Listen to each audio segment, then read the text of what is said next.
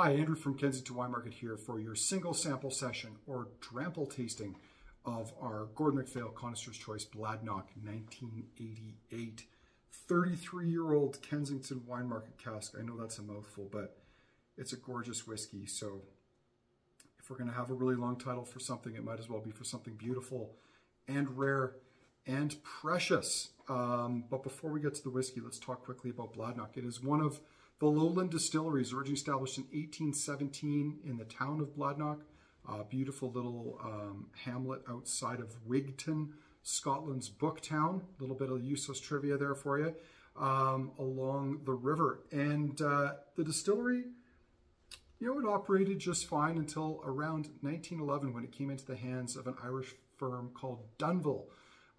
Dunville, some of you might recognize, was a brand of whiskey that was revived in the last decade or so, was producing a gorgeous single malt.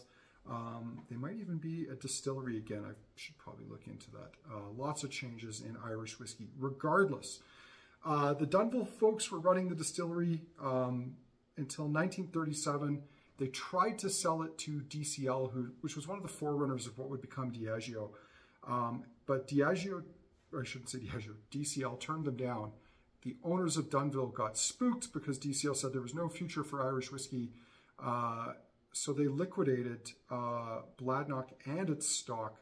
And most distressingly of all, the equipment apparently was shipped to Sweden, if I'm not mistaken. I remember reading that somewhere.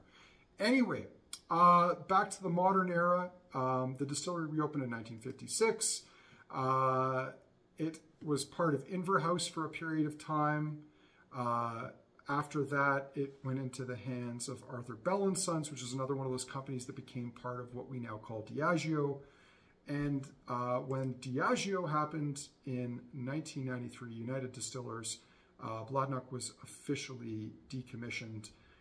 For some reason then, this lovely man who I had the chance to meet many years ago by the name of Raymond Armstrong bought the distillery from Diageo because he'd been there, he'd spent some time there.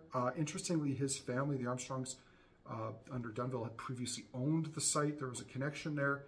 And he decided to buy it along with his brother because they had visions of turning it into a vacation destination. That never really quite happened. And in 2014, he had to turn things over. Now, there was distillation between 1993 and 2014, intermittent distillation. At first, when he bought the distillery, though, he wasn't given permission to make any whiskey. Diageo relaxed those terms a few years later, gave him the permission to make about 100,000 liters of spirit a year. I don't think, to the best of my knowledge, that that quantity was ever reached. Gordon MacPhail was obviously still buying fillings of it, although this is pre-Raymond Armstrong. This is still Arthur Bell & Son days, back in 1988, because Gordon MacPhail famously does not typically buy on the open market. As far as we know, they don't buy on the open market. They're always filling new make spirit into their own casks, which is one of the things that sets them apart. More about that in a second. Still on Bladnoch, 2014, Raymond Armstrong put the distillery into administration. It was acquired by an Australian yogurt tycoon in 2015, David Pryor.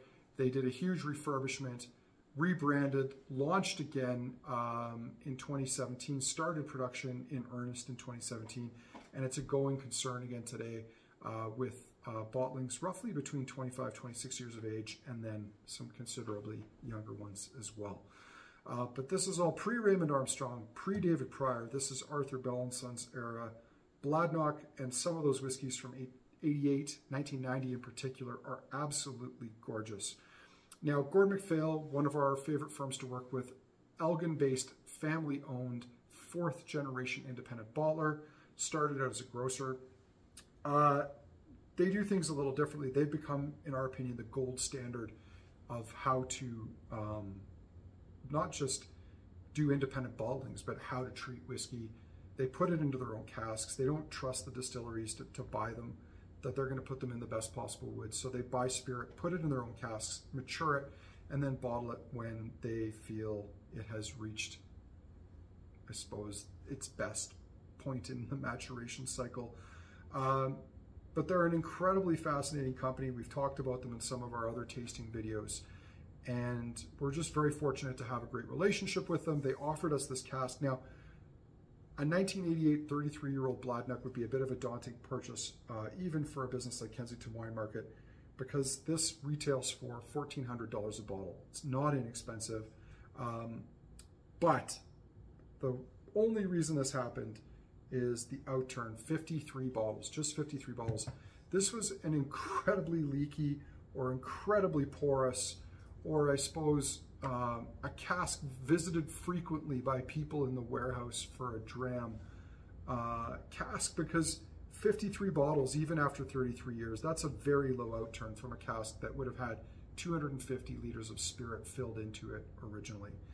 So this famously was one of those whiskeys that when we got the samples, we sampled them, or before even sampling them, I would have made the declaration, there's no way we're bottling a 1988 Bladnoch. You know, it's going to be too expensive. You know, the whiskey will be good. We'll never be able to sell it all. But it was one of those ones where I had to eat my words, because we sampled the whiskey, and then when we appreciated there was just 53 total bottles in the cask, we knew we had to have it. So, as I mentioned before, distilled 1988, bottled after 33 years at 54.1% in a Refill Sherry Hogshead cask, bottled for the good guys at Kensington Wine Market nonetheless.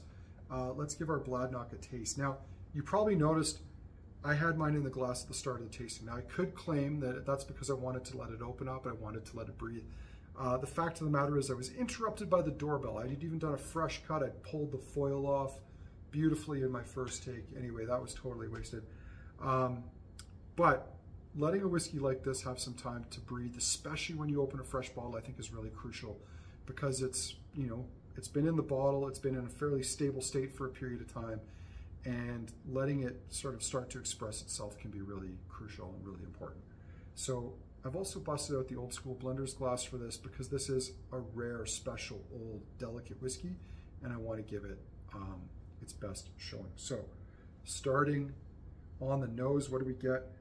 Oh, it's decadent, it's creamy, it's tropical. There's a nice toastiness there, some soft spices, there's elegant floral tones. These are all kind of those signature elements that you get in Bladnoch from this period in time. Grapefruit tones, tropical fruits, mango, papaya, manuka honey, macadamia nuts. Lots of layers there. There's some nice oak spice developing as well too.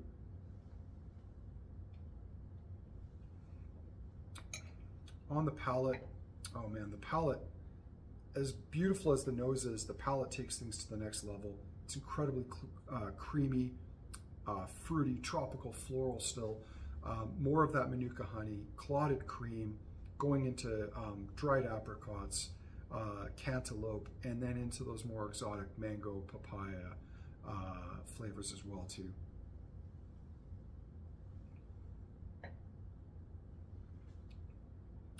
It's got a wonderful mouthfeel.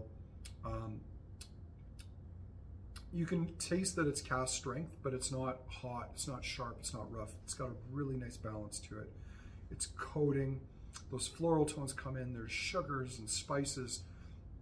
This is on the lighter side of things as far as flavor profile goes, but this is kind of a nice fusion of both cask flavors, but also spirit character, and then that magic oxidative quality that comes with a refill cask after a long period of time, such as in this case, 33 years.